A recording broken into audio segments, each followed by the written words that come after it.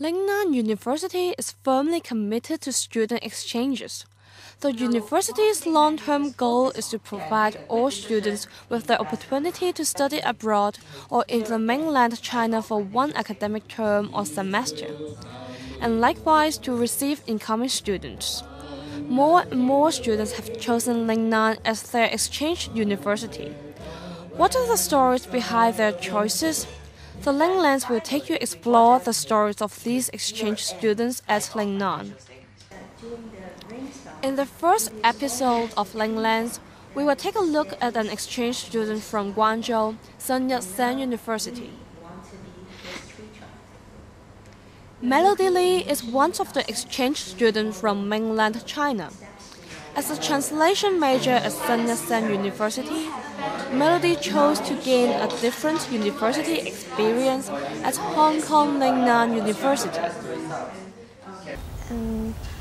一向大家都认为香港是一个国际大都市，会有很多机会在里面，所以从来都很憧憬来这里。而且我比较多亲戚啊、朋友啊在这里嘛，然后我就觉得可能相对于其他国家或者其他学校会更容易适应那样子。然后选择岭南吧，我觉得是一个很巧合的机会，因为我开始报的是新加坡的，然后我们那个名额就没有了，然后就来到岭南，所以我觉得说我选择岭南，同时也是岭南选择我，是一种双向的巧合呢。Due to the increasingly prevalence of exchange programs between mainland China and Hong Kong, the gap between students from China and Hong Kong has been narrowed. Nevertheless, the different learning environments do give rise to the development of different characteristics in the students.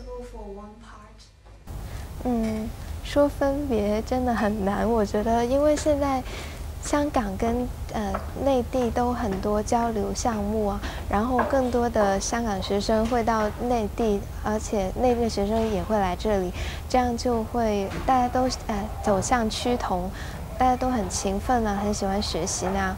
但是说到不同，其实也有吧。我觉得最大的不同就是香港的学生更外向，更具表现力，他们会更活跃。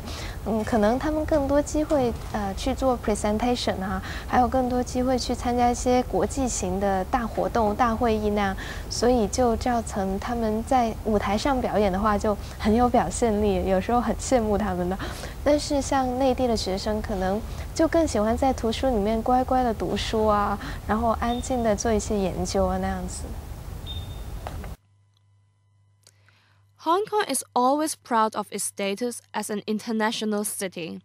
Compared with mainland China, which stresses more on the preservation of tradition, Hong Kong shows liveliness through the integration of Western culture into the East.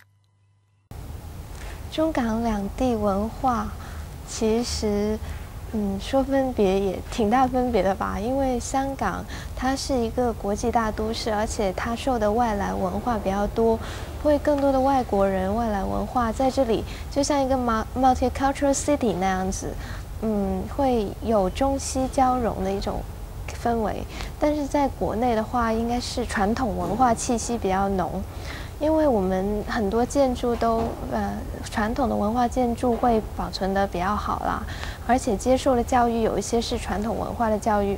那像香港的话，如果你跟他们说老子啊、孔子啊或易经啊，可能很多人都不会知道，